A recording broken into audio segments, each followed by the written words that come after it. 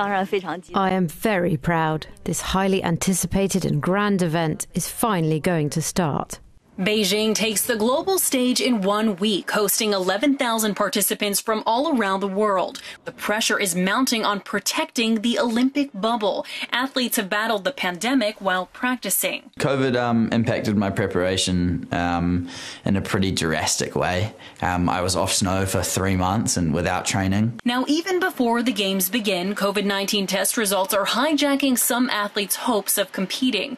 Among the latest to test positive are a snowboarder from Slovenia and a supervisor from Germany. That's despite the closed-loop Olympic policy already in play. Olympic travelers must get tested twice before flying and once at the airport upon arrival. It's an eerie welcome of greetings by workers in biohazard suits. Police escort teams to designated hotels that are barricaded and guarded to keep participants inside and keep the public out.